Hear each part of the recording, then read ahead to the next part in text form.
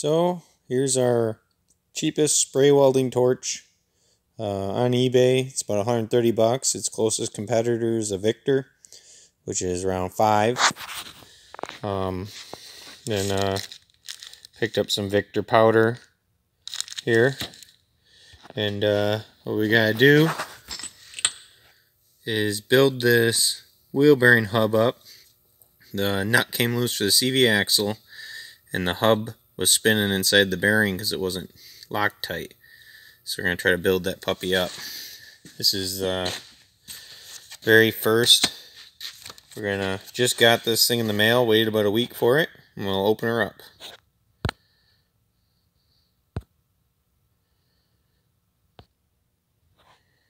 Alright, get her slid out of the box. Here's our nice, everything in Mandarin, you know, because from China. Our instructions, all in, I'm assuming Mandarin, because it's from China. Got pictures though.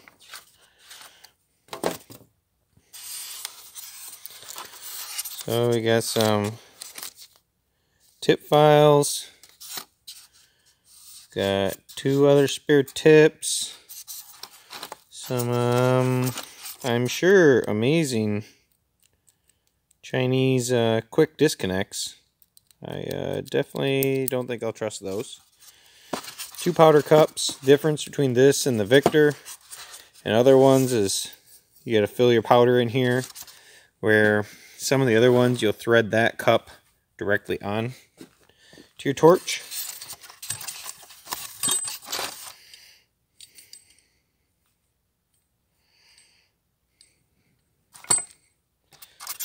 Oh, okay. So they're not spare nozzles, they're different size nozzles. Even comes with a O-ring rebuild kit, which, being grade A Chinesium, I'm sure we'll need. And here's our torch. Well, bases of it. And we'll get her assembled, and then we'll get her hooked up and see what she does. Alright, we kind of got the gun half-assed assembled here. Comes with a very goofy sparker. But hey, if it works, cool. Definitely will not be using the grade A Chinesium quick connects, as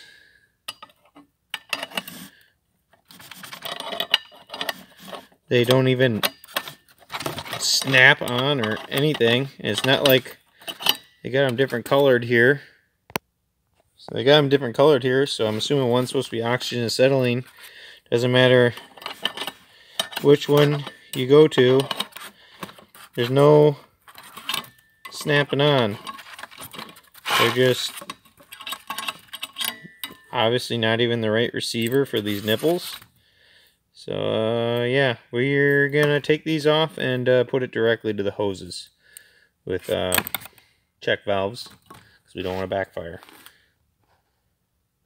So I took these off. I was gonna just put the hoses directly to them, but they are way too small, so we had to get sketchy here, and we put their quick connects on, and I found that if you push them in really hard, they snap. And then now I've done it a couple times and they actually snap on quite easily. So I don't know if that big O-ring that's down in the bottom of there was just a little bit too tall and need to get squished a bit, but I don't have much confidence in them, but we're gonna see what happens.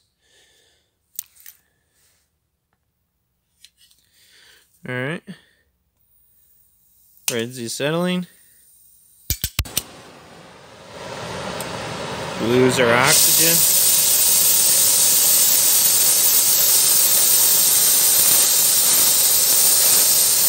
That's what I'm gonna Venturi to pull the metal. So I'd say we're gonna give her a go.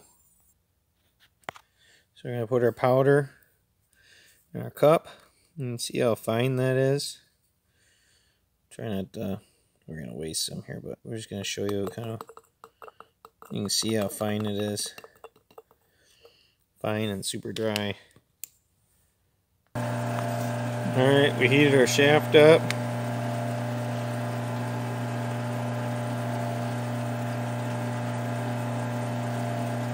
400 degrees is right where you want to be. And that's in freedoms, not communist.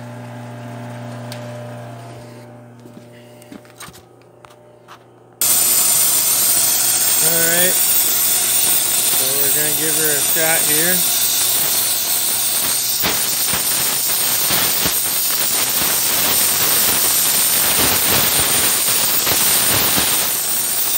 Oh yeah, it's going on.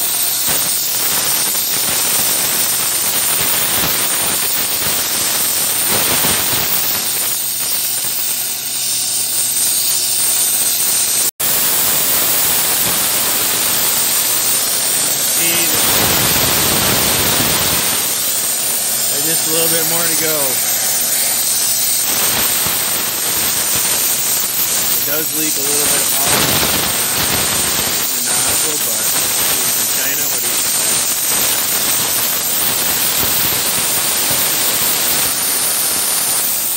Alright, so we probably put it on a little thick. Looks all level. So you can see I ran out of what powder we put in. Hardly any more sparkles coming out of there. Pretty level. I don't know, maybe you can just heat it up red hot and start going because it gets to be red hot. I just read the bottle of spray powder and said that it had to be at least 400 degrees, so that's where I got it to 4 and started. We'll see how she turns out. So she's probably been cooling down for a couple minutes now. I bet you it's still pretty hot. Got our thermometer on freedoms here. And we're still 500 some degrees. I mean, there's a bit of waste with this method. You can see the wasted over spray powder. Obviously you want to cover the ways of your lathe. But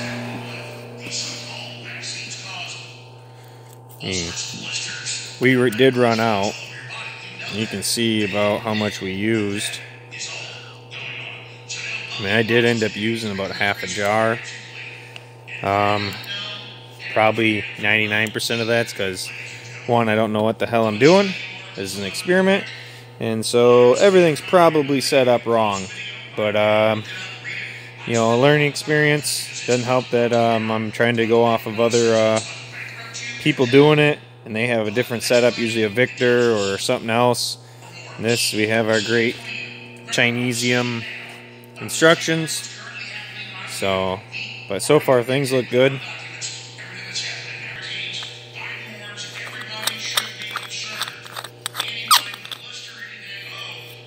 Just to show you, we're clean out. That's all that's left.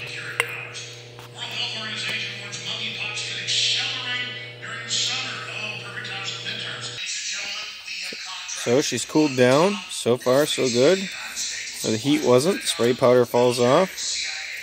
Heat was. It's nice and on there. We're gonna try machine her and see what happens.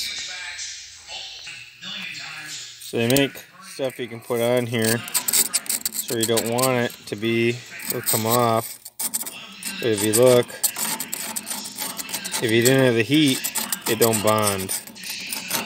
If you get it in spots that you don't really want, just scrape it right off.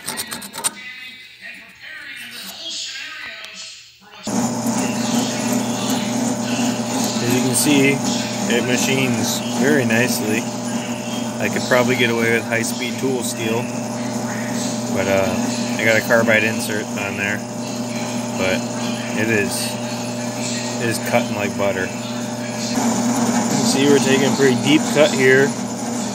It's just cutting it just nicely. There's any chipping or nothing. It's just motoring on through her. Midway machining. Looking good so far. Nice bond. So, lesson learned. Doing it the wrong way. I probably should have cleaned this shaft up before I started spray welding it. It seemed pretty clean because it was worn down to that in bare metal, but Obviously didn't get good adhesion, because as I was turning it down, it peeled this right off of there. I got it down to about the spec I need now, but now I gotta go in and clean this up and try building it back up. And you can kind of tell on the left side here, it's kind of powdery-ish, kind of half stuck, so I don't know if I didn't have it hot enough there probably. So, live and learn. I also don't know if you're supposed to put a bond coat down. I see some require that. This Victor build-up powder, I didn't read anything on that, but I didn't really look that hard. I just kind of read and tried it. So we'll see what happens here on this. We're going to emery her up here. And we'll try again. Alright, so I scrubbed it out. I'm assuming I didn't have enough heat here, because a lot of that scrubbed out was still like powdered metal and not bonded. But here I definitely did not have cleaned up, so we're going to give her a go again. Alright, we put the biggest tip on there we got, so we can put some more heat into her too. So, I realized I'm being stupid. I started to heat it. Can't see it now. But I was going to spray over that, and where it was previously spray welded, started glowing, and nothing else did, which tells me that I don't have adhesion underneath that, and all I'm going to do is build onto crap. So I'm going to take the bit, and we're going to clean her clear away off like I should have from the beginning, instead of half-assing it, and try that. Donut.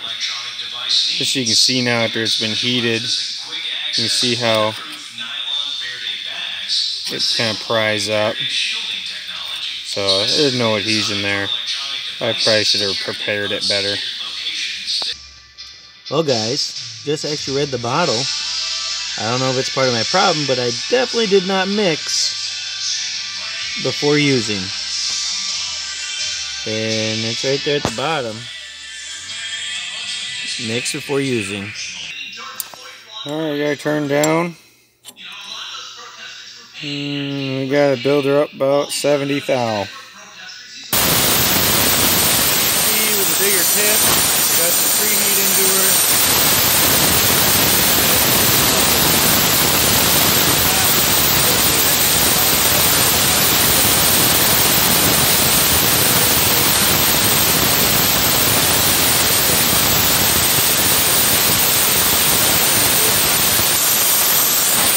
Alright, we're gonna give her a go again.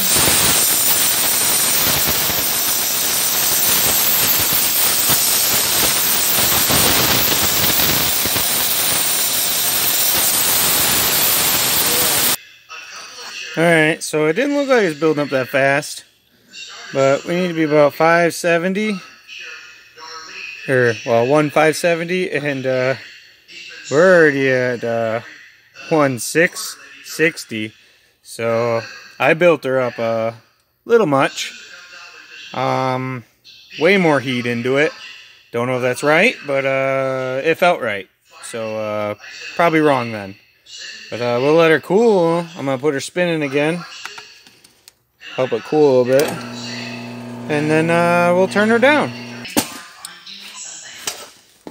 Also, they had some testimonials of people who actually heard what the grandmother says the boy shot his grandmother and then went to the school, and they actually had details. I'm not 1143, the elementary So, school. she's cooled down.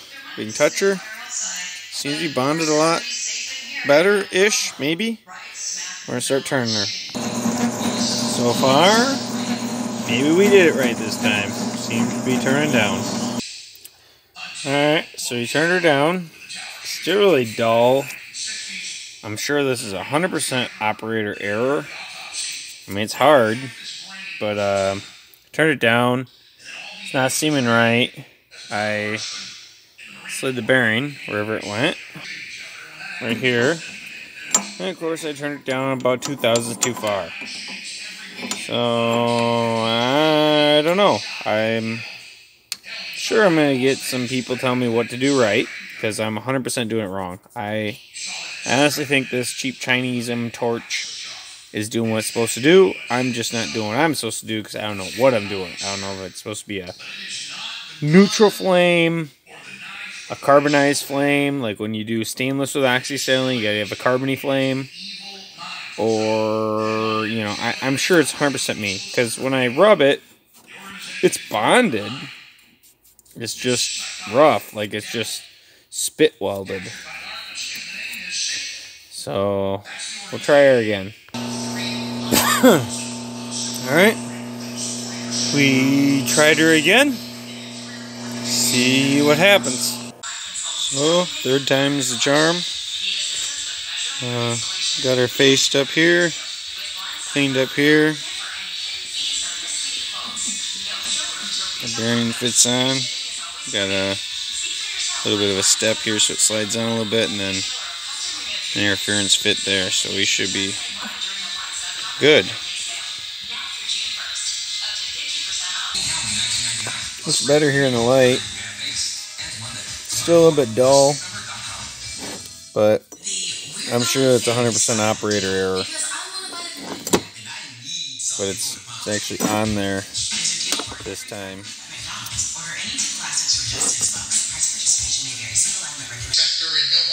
Pressed in nice. Now instead of spinning on the hub, the bearing's actually spinning. All put back together. No play. Should work pretty slick.